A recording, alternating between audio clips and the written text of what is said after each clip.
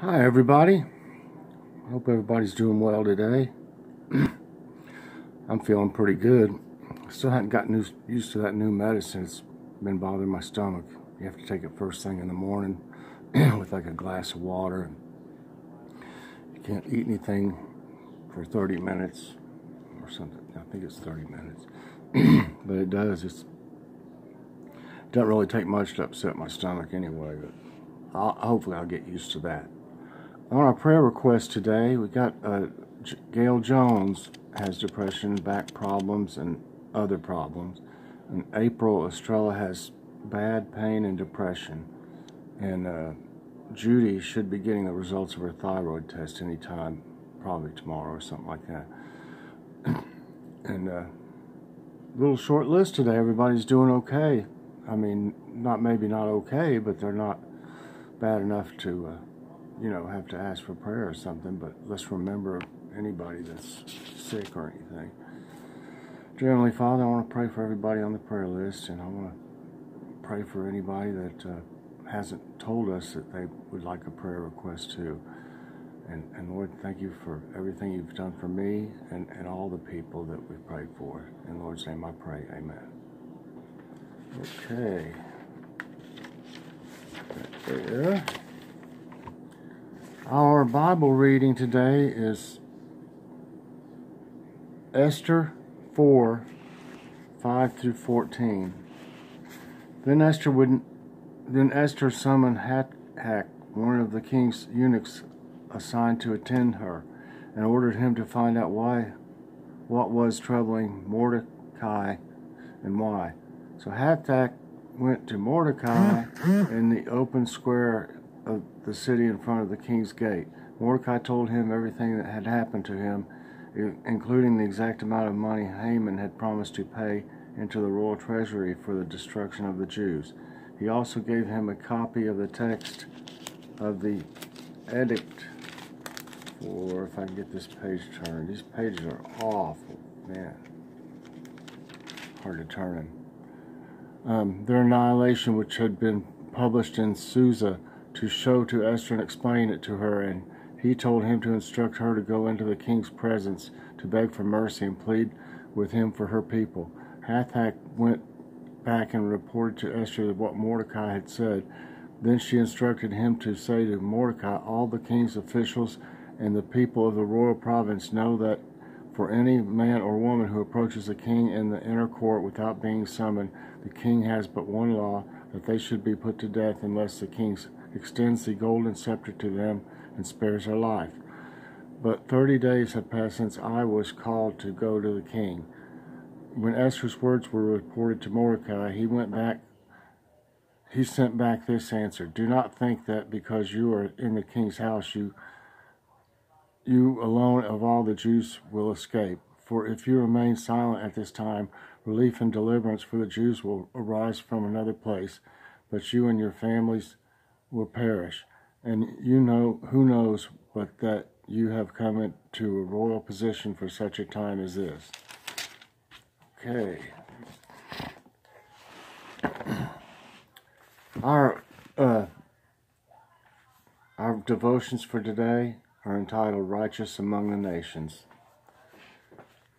At Yad Vashem, the Holocaust Museum in Israel, my husband and I went to the Righteous Among the Nations garden that honors the men and women who risked their lives to save Jewish people during the Holocaust. While looking at the memorial, we met a group from the Netherlands. One woman was there to see her grandparents' names listed on the large plaques. Intrigued, we asked about her family story. Members of a resistance network, the woman's grandparents, Reverend Peter and Adriana Muller, took in a 2-year-old Jewish boy and passed him off as the youngest of their 8 children from 1943 to 45. Moved by the story, we asked, did the little boy survive? An older gentleman in the group stepped forward and proclaimed, I am that boy. The bravery of many to act on behalf of the Jewish people reminded me of Queen Esther. The queen may have thought she could escape the king Xerxes' decree to annihilate the Jews around 350 BC because she had concealed her ethnicity. However, she was convinced to act even under the threat of death when her cousin begged her to not remain silent about her Jewish heritage because she had been placed in her position for such a time as this. We may never be asked to make such a dramatic decision. However, we will likely face the choice to speak out against an injustice or remain silent, to provide assistance to someone in trouble or turn away. May God grant us courage. Amen.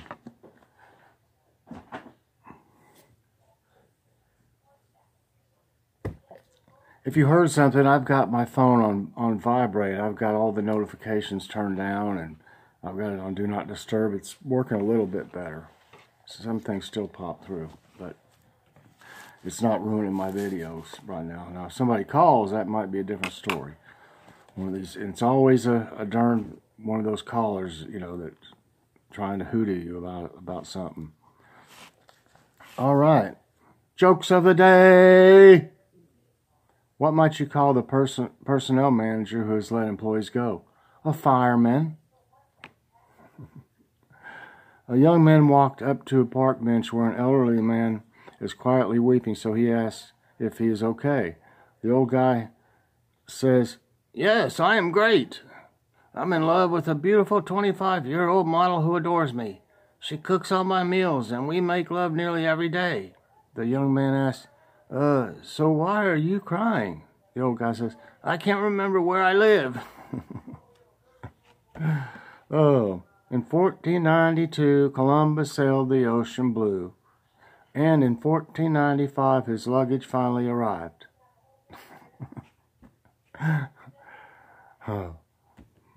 Girlfriend, while having a romantic dinner at a restaurant, she says, Say something that will spur my heartbeat." Boyfriend, "I forgot to bring any money." Okay, you know your doctor is too old when you look at the framed diploma on his wall and realize his Hippocratic oath was signed by Hippocrates. Ooh, that's old. A little boy took the chair at the barber shop. "How would you like your haircut today, son?" asked the barber. "Oh, do it like you do Daddy's with the big hole at the back." Ooh.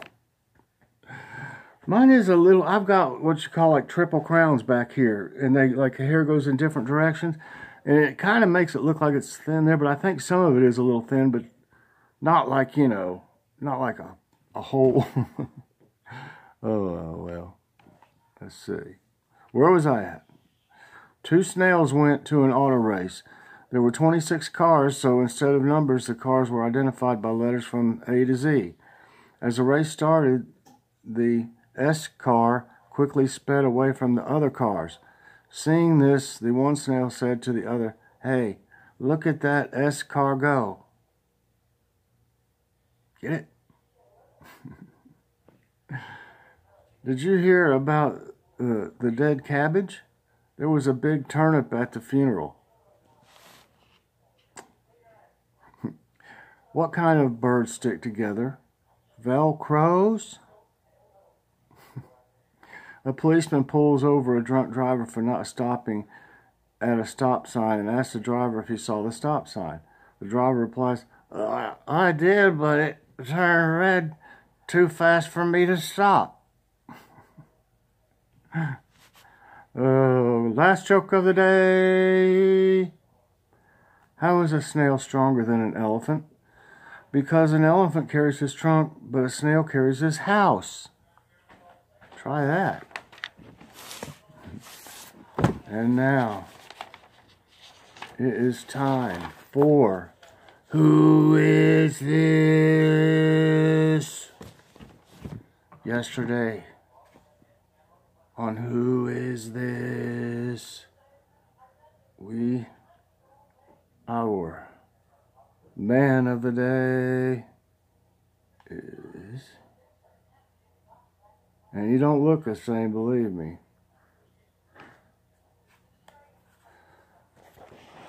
That's Macaulay Culkin. Not quite as cute anymore.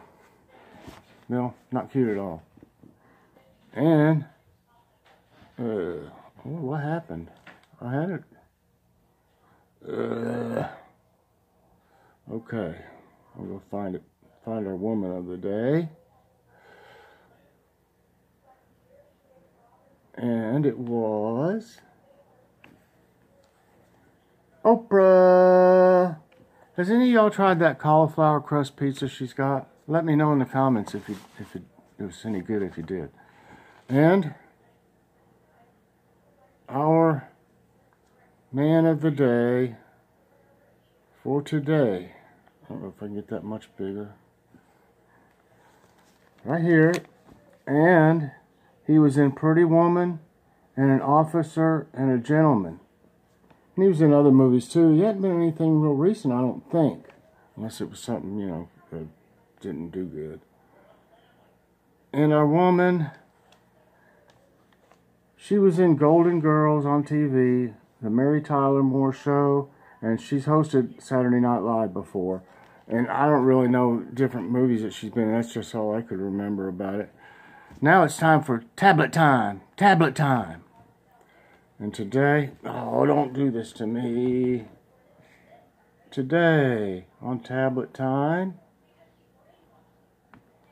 here's the pizza we had last night. I took the pepperoni off and added some cheese to it. It's Walmart Great Value Thin Crust Pepperoni.